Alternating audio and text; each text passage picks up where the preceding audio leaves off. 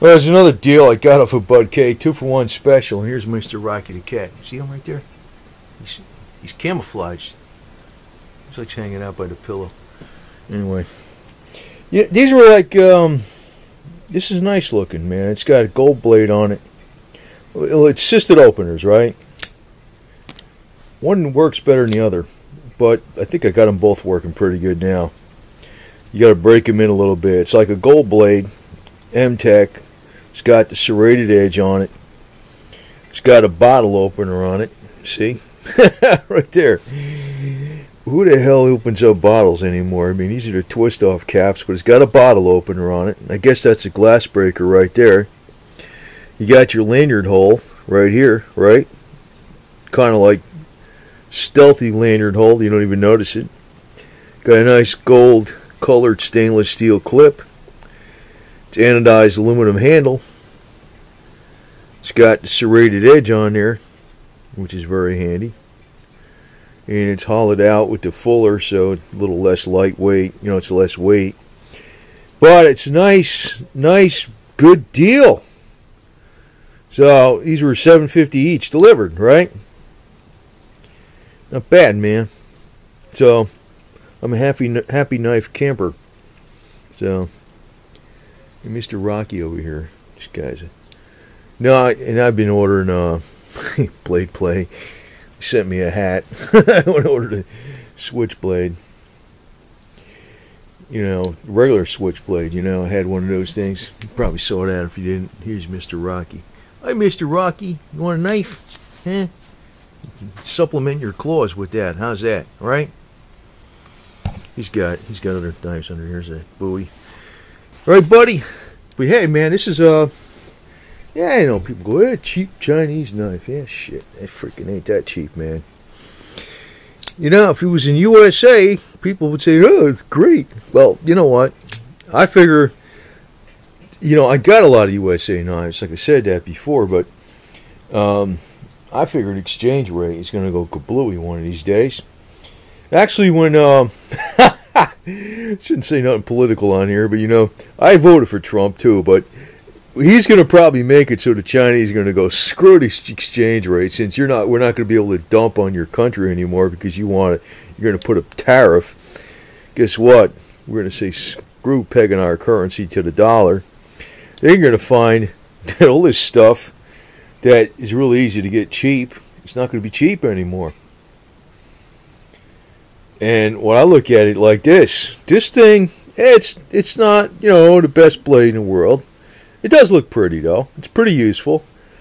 But it'll be around a long time as long as you don't abuse the crap out of it. It's not a plastic handle. You know, you can open up your whatever. Your bottles of beer, whatever. I don't drink beer, but whatever. I don't know if that's such a useful feature anymore. You know, opening up bottles, because what bottles have those kind of caps anymore, right? They're pretty much twist-offs. But you do have your lanyard hole right here. It's an assisted. This I always like. I said I was a big fan of partial serrated edge. Plenty of times you need that. I always use that for the wire strip, like I said. And you got your. It's a solid knife, man. Because this bottle opener, it's got this stainless steel all incorporated into this, and the aluminum handle. Excuse me. And a lock up on it. It's a liner lock, but it's, you know, locks up good. Looks like it's pretty much impervious to the elements. I'm not sure how long this gold is going to stay looking like this, but it's got all the right features. It's an assisted opener. Looks nice. Gold and black. Looks like a little bullet, man, or something. Looks like an arrowhead. You put this on a... So it almost looks like an arrowhead, don't it? Boy, they could probably put another theme on this, make it look like Indian stuff, you know, American Indian, American Native peoples. But it's from, it's called the MTech Ballistic. MTech USA, made in China. MTech USA, made in China. It's the model number MTA7 058G, I think that's what that says. Yeah. Not bad though, man. Not bad. I'll tell you what, you just couldn't get this, well, one of these days.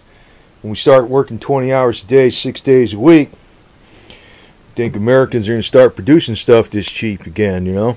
But that means everybody's going to have to get off their ass, you know. So for now, I'd rather take advantage of what we got and not wasting my money on video games or some crap like that. I'd rather get some knives. So there you go.